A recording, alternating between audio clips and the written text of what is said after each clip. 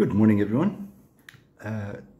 Just before we get into today's reflection, just to remind ourselves that yesterday, the 29th of September, would have been the feast of the archangels, and they had a pretty significant part to play in the Bible.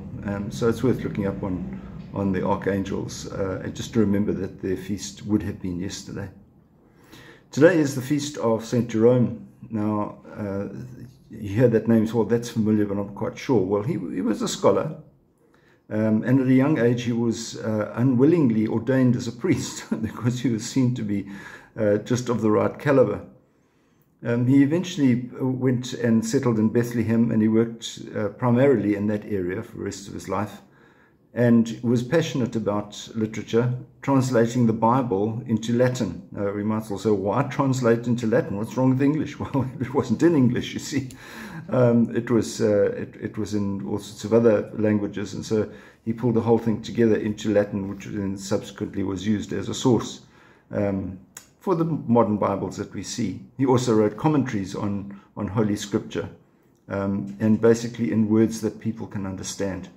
And if we've had a look at some of our Bibles, we'll understand that there are words of ambiguity in the Bible, which we would only get a real clear understanding from if we get into it and see that, for example, the word love. I mean, the origins of the word love. There are 5 different words, and other words as well, even in terms of the disciple saying, oh, that, you know, your mother and your brothers and sisters are outside. And he said, well, who are my brothers and sisters? Well, once again, the translation creates the problem.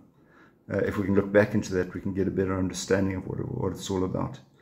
But it does raise the question, often when we have discussion groups and confirmation, whatever catechism we say to the kids or to the people who are participating, bring your Bibles along.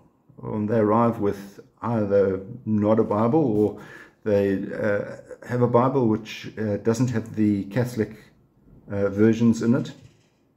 Not that that's necessarily critical. The translation might be correct of the words that are in there, but we do understand that in history there were times that the canon of the Bible, in other words, the books that were in the Bible, were changed because there was disagreement whether they should be in or not, and they were taken out. So the original Bible does have all the Catholic books in it. So let's just make sure we've got a Bible in our homes, and don't be scared to look at it. It's well worth a read. We will see you again. Keep yourself safe. God bless. Bye-bye.